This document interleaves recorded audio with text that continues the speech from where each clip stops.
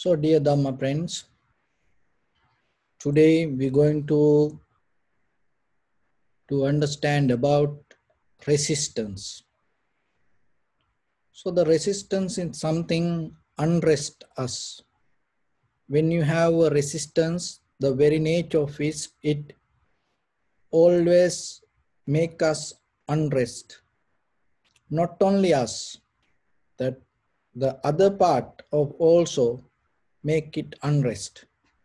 So what is resistance? How the resistance happens?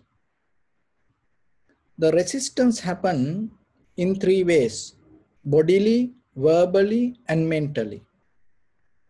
The most strongest resistance is mental resistance. So what is the resistance?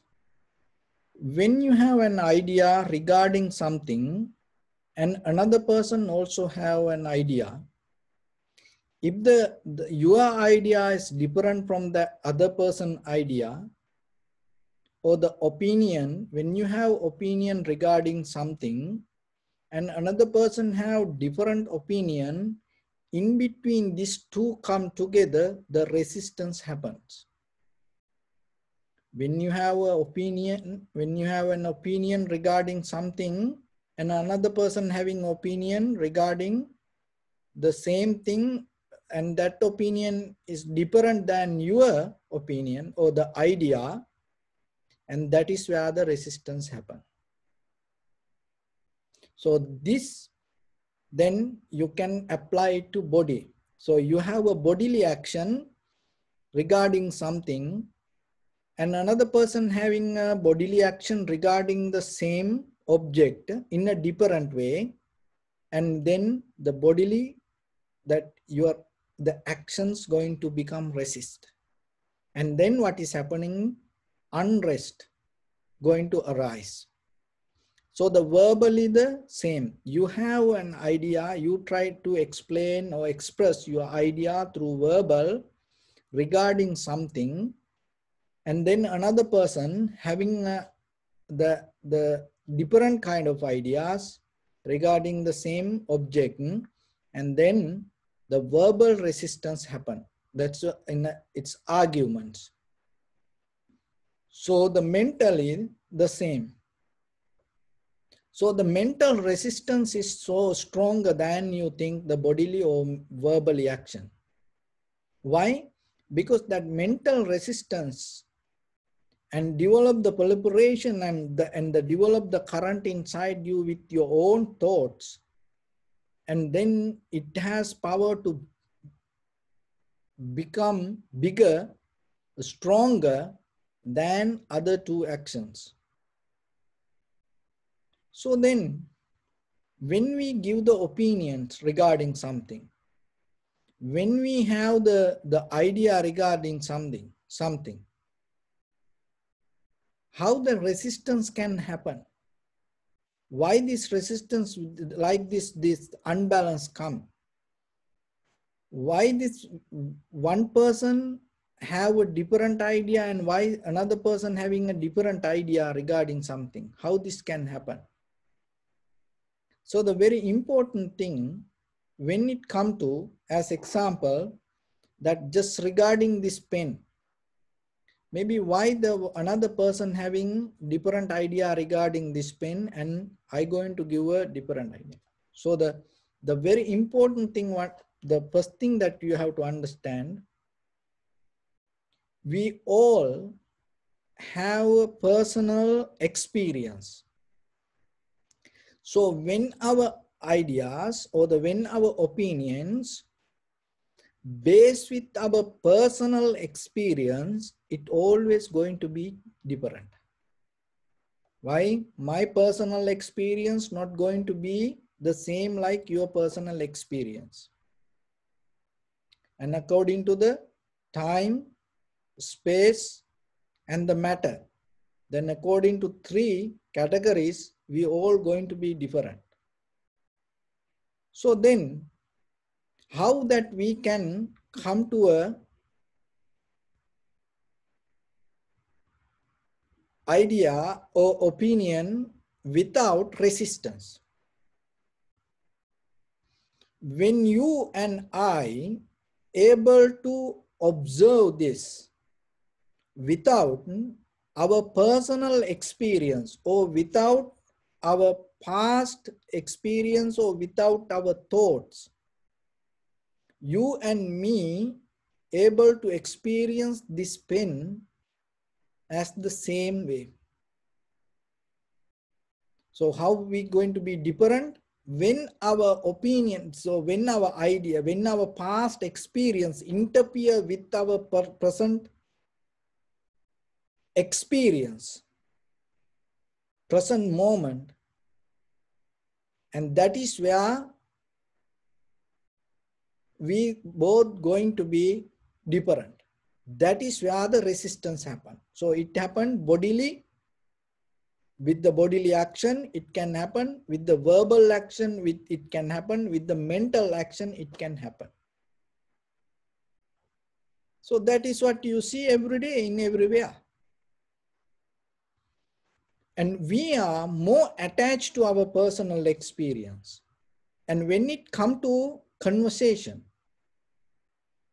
if you able to listen this very carefully, when you come to a conversation or when you come to an action, if you able to listen or see, do anything without your past experience, with your fully awareness, with your 100% availability, not holding yourself half, with your 100% that called present, being present yourself in the moment, you are available with the open mind 100%, and with the very clear mind. In that mind there is no any single thought related with your past experience. If you able to hear or listen to somebody or something, there is no resistance going to happen within yourself. When there is no resistance, there is no unbalance in you. When there is no resistance, there is no restlessness in you. So, because that resistance itself take you out of the balance. When you go out of the balance itself, that when you go out of the balance with that unbalance, you again go to the same thing, again go to same thing. Then what is happening again and again, again and again, you go with it. So I learned this first when I practice Aikido. Because in the Aikido is the one of the great martial art. If you able to practice in your life, or if you able to teach your children one day, try to teach them. And it is one of the best martial art that carry this quality. No resistance, just receive.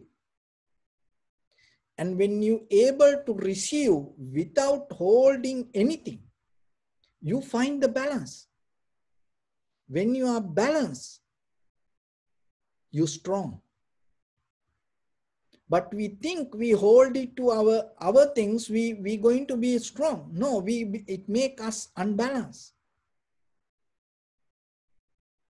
And that finding balance with being empty is a different method. And sometimes if you try to think about it, it make you crazy sometimes. It is very difficult to understand how it is possible. Why? Because we cultured, we brainwashed, we learned the different way.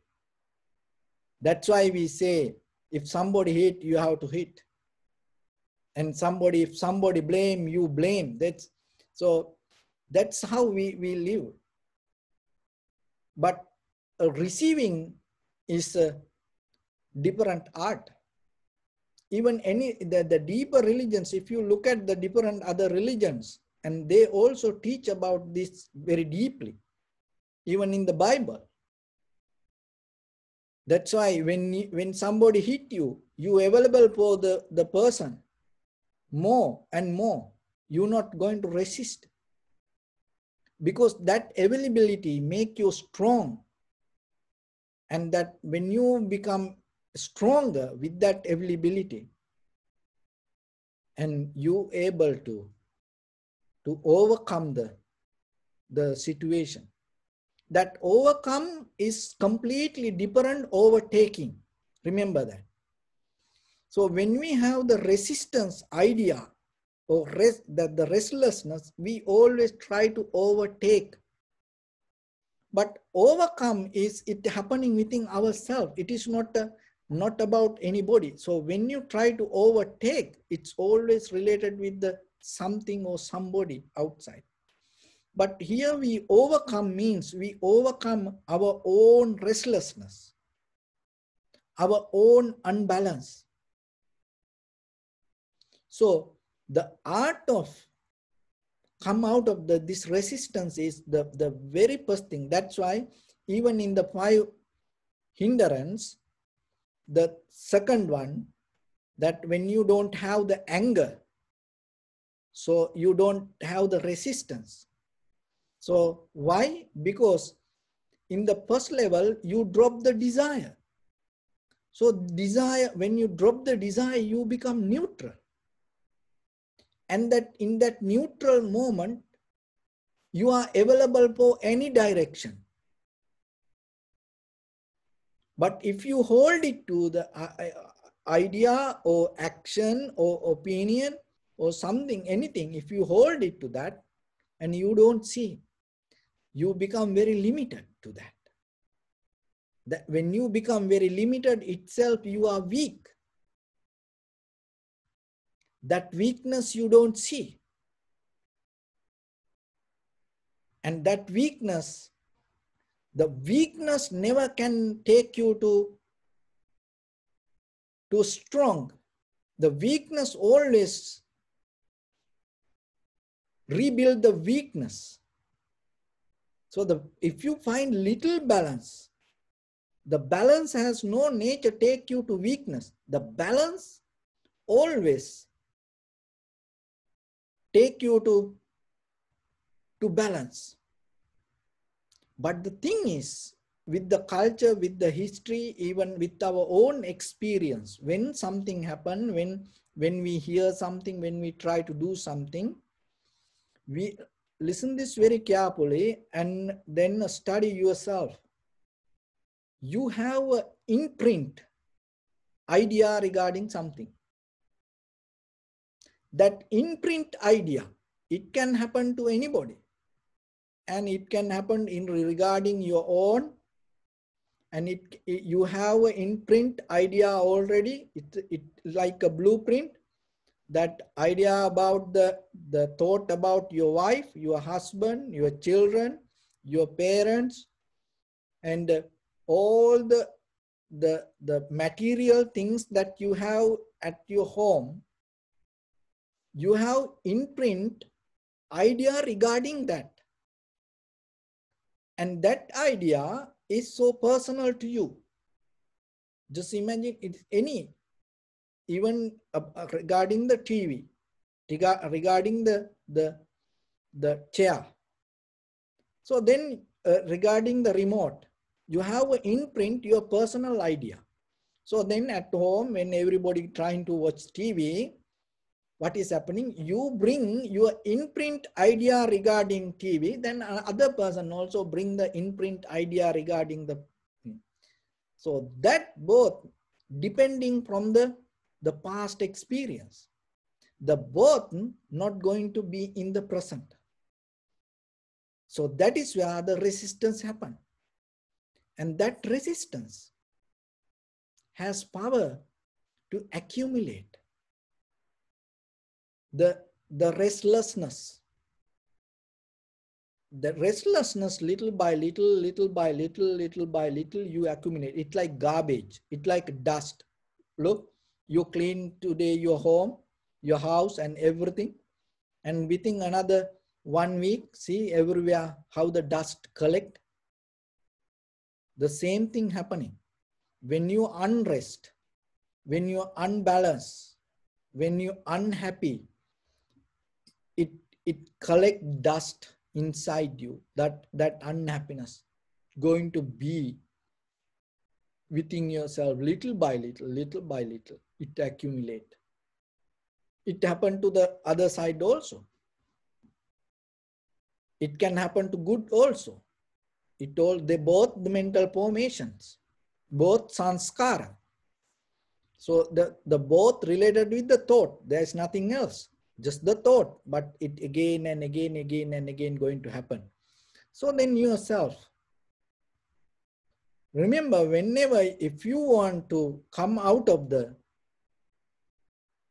resistance, the very first thing that you have to do, be available 100% with the clear mind.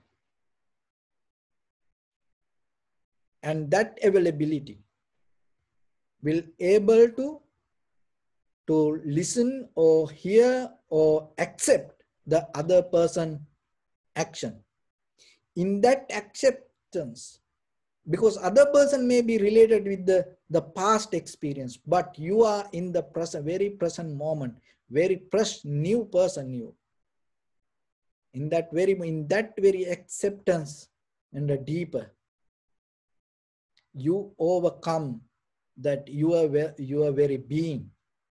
And that overcome that moment, it's kind of exactly same like in the vipassana level of the observing deeply, the overcome and recognizing the 5 hindrance. And right away, you get out of the hindrance. And then there is no any kind of arguments and any kind of that conflict in between actions. How peaceful it is, how profitable it is. That doesn't mean you're going to lose, because we have idea, oh, then we're going to lose. You already won. It's not a winning it is not like a winning over somebody. It is you overtake inside. Because look at the world, who can win? Who won the world? That we had the First World War and Second World War, and then we had many kind of wars around the world. And look today, who won that any war? No one win. With the heavy artilleries, with the heavy, the bombs and the machine guns, so nuclear bombs. People had wars in the world. Look today, who won? Nobody won. So then how about with your husband, wife, children, or the friends or the neighbors? Do you think you're going to win with this just arguments? Are you going to win this fight, or just the struggling with the physical? For the moment, it's going to become a struggle, but what is happening? Only you get the unrest and unhappiness and unbalance within yourself. So it is better you're not going to go into it. When something happens, just release yourself and give if whatever other person, just give it.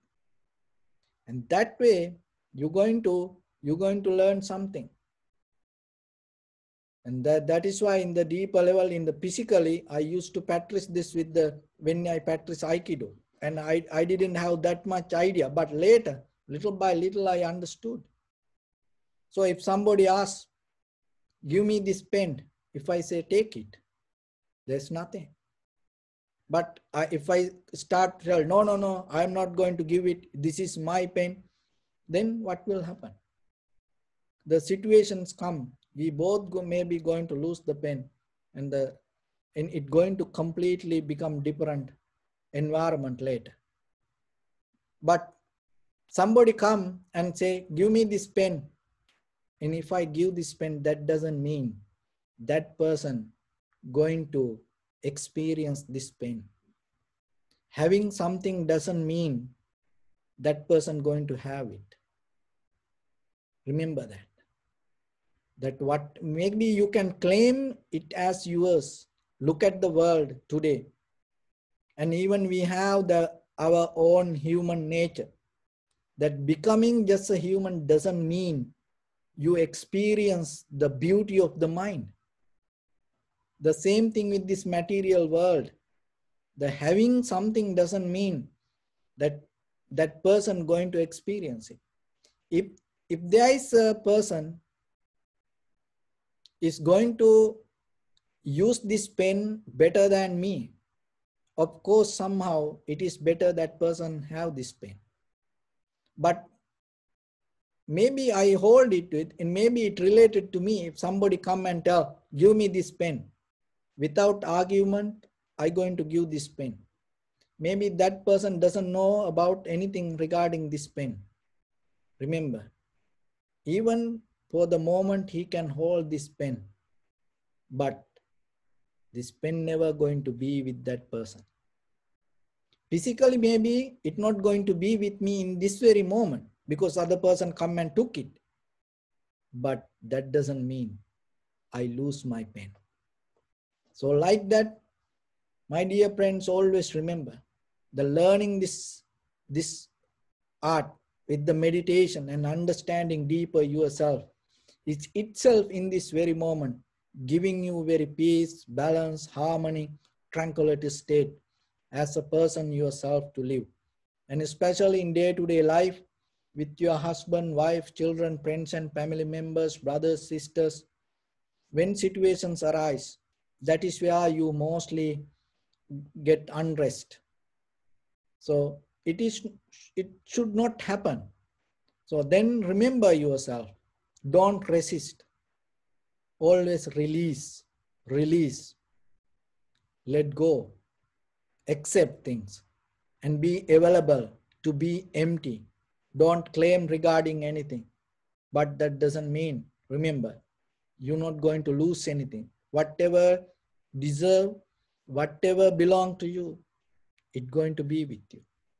So when you trust this art day by day, you will see how much energy you can protect, how much energy you can keep and use it for good things.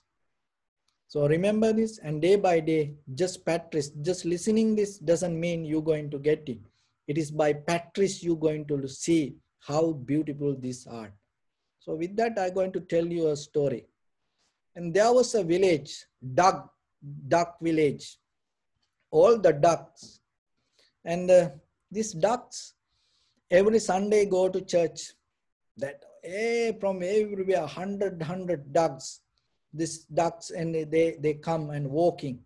And they have their own roads, own path, and they have their own church. So the Sunday morning, it's so busy entire village. Everybody, all from child to oldest, everybody come like walking back, like that. Everywhere the sound. And then they go to church, and then they have a duck priest, very old and very religious. And everybody have their own place. They go to church. And also they have a duck Bible. And so that day, this Sunday, and they went to the church, and the priest came, duck priest. And he came and took the Bible and start to read that day the paragraph, the creation of the duck, and the paragraph this, and the creation and the liberation. And when the duck, the duck, the manifest, when their life start, the God gave the power them to fly like eagles. And they have power to fly to any direction in the sky. And they have feathers, independence. And no one hold that. No one claim and regarding their feathers that no anyone can claim any authority. Whoever received the feathers, it belonged to them. And then the sky belonged to them. And any direction. And even that whatever the power have, like the eagles, and then this all the ducks similar have powers to everybody. So the priest all start to read this everything, and then end of the paragraph, and they say, and the God after create this duck and gave freedom to go wherever and the way they want, and all the ducks and listening to that, and all the ducks said Amen, and then and walk to their places same way they came. We human the same. And think about it yourself, and you will see something. So with that, I bless upon everyone with this good practice. May all of you be well, happy and peaceful. May no harm come to you, may no difficulties come to you, may no problems come to you. May you also have the patient courage, understanding and determination to meet and overcome inevitable difficulties in your life.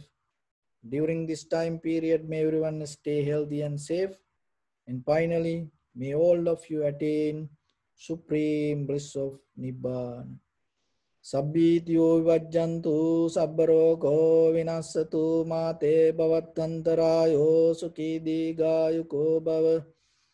Ittavata cha ammehi sampadam punya sampadam sabbe devanumodantu sabba sampatti siddhya.